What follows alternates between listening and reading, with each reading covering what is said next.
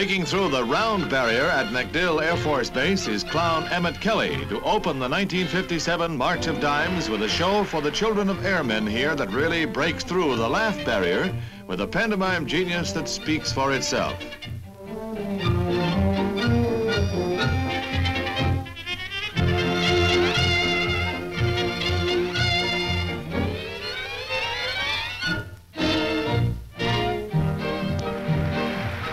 Emmet tries to nab a lollipop, no luck. But a friend in need is Marlene Olsen, this year's March of Dimes poster girl. A big lollipop, and it carries a big message that speaks for itself.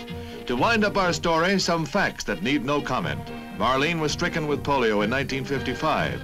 Last year, 16,000 polio cases reported.